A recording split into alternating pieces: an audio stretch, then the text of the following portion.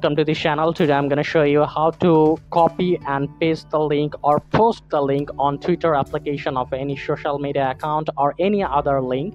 For that, you have to follow my instructions very carefully.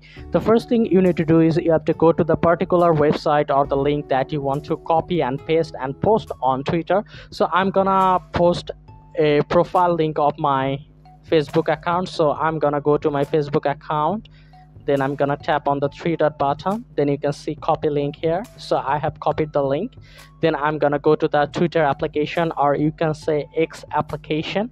So go into that particular application, tap on the plus button, then tap on the post button.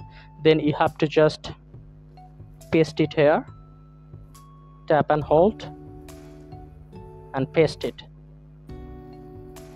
You can see links are shortened automatically. Then tap on post. That's it, your post was published. That's how easily you can post any link. So if this doesn't work, you can go to the Chrome browser and search for twitter.com, and from there you have to log into your Twitter application and you can easily post it here.